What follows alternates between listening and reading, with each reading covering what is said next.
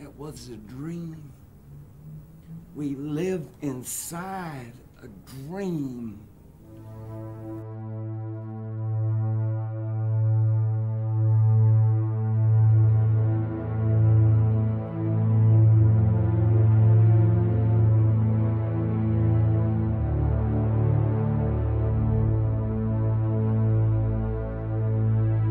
Film is its own language, and a film is it's an entity, and it's a horrible shame to translate that language back into words and describe it in words.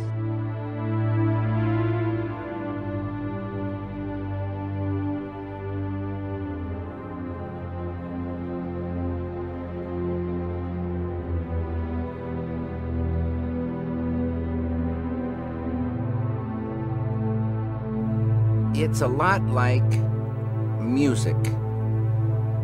Music, they say, is an abstraction.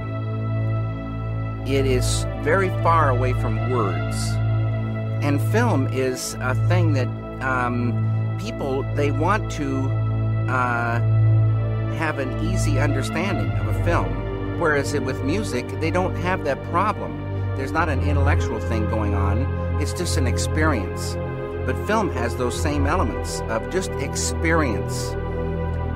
Plus, film can say abstractions that can be intuited. So you use your intuition. And then an understanding comes inside you. And I think people should trust the understanding that comes to them from the experience. Now, it might be hard to take what's inside of you and tell your friend in words what that is. It's like a dream sometimes. You tell your friend a dream, and you can see in the face, they don't understand. The words fail you, but still you know inside. So it's not that difficult to understand if you trust your inner feeling.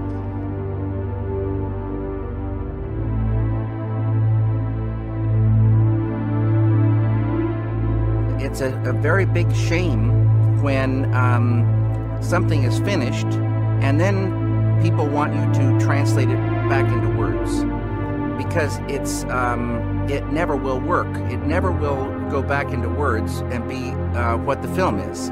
It's like describing a piece of music. You don't hear the music, you just see the words, and maybe it conjures up a desire to go hear the music, but a theme, you know, like some films maybe have a theme, but even if it has a theme, it might be a different theme for different people who see it. So it's better to let people conjure up their own ideas, having seen and experienced the film.